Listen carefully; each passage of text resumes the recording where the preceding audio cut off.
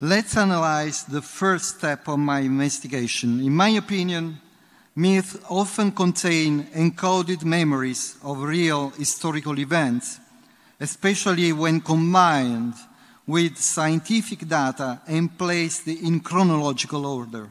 According to this introduction, I found three basic epochs in the last 100,000 years characterized the evolution of the lost cultures. 70,000 years ago, the Toba supervolcano eruption.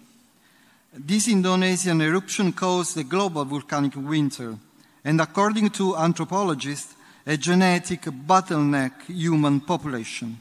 The 36,400 before Christ is the Zep Tepi, according to the Egyptian mythology, and the Zep Tepi represent the rise of a new order, a new world dominated by the demigods until the first dynasty of the pharaohs, and then 10,500 before Christ, the Great Flood.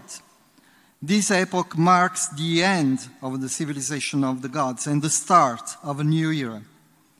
Survivors of the cataclysm formed the basis for future civilizations like the Sumerian and the Egyptians. To understand ancient myth, I believe we have to look to the paleomagnetism and the Pleistocene climate dynamics. Paleomagnetism research reveals the Earth's geographical axis as naturally oscillated. Myths speaking of worlds overturned or lost directions could encode ancestral memories of such geophysical transformations, reflecting cosmic disorder or reversed seasons.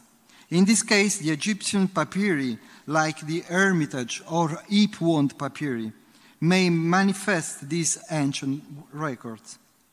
And the final Pleistocene epoch saw intense glaciation and abrupt climatic fluctuations. Many myths of destruction, floods, and rebirth resonate with this period. Now, let's expand on paleomagnetism's role in understanding Earth's history. This field reconstructs Earth's geological past, providing objective data on its magnetic field and geophysical axis stability. Crucially, current evidence shows Earth's axis has remained stable within its natural oscillation range for millions of years, even after the Toba supervolcano eruption. This contradicts hypotheses of dramatic geographical axial shifts, like those suggested for the North Pole in North America, which lack scientific support. Recognizing this distinction is vital. It allows us to separate scientifically validated geophysical events from speculative reconstructions, grounding our interpretation of ancient myths and empirical evidence.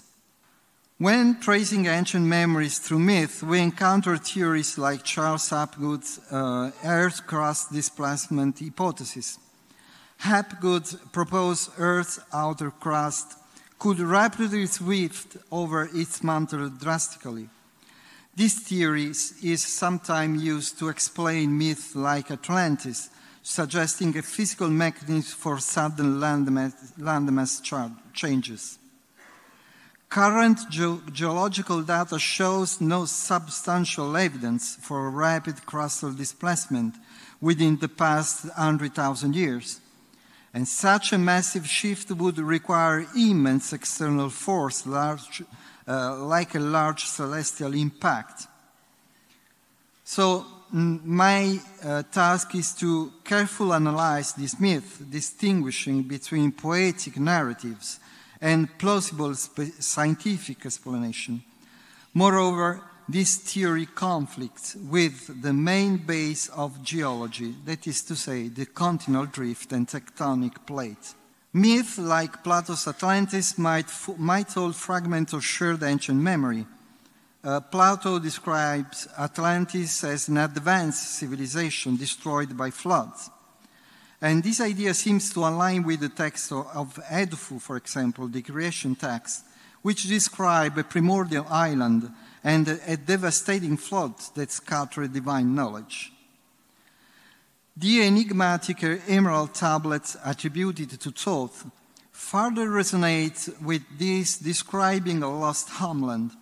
Despite uncertain origins, their content remind the Plato and Nedfu text, suggesting continuity of archetypal themes: destruction, survival, migration, and knowledge transmission.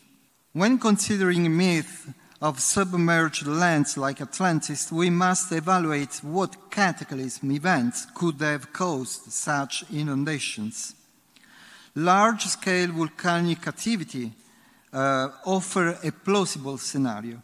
This event can unfold gradually enough for observation as some limited response, aligning with myth where warnings and migration precede disaster.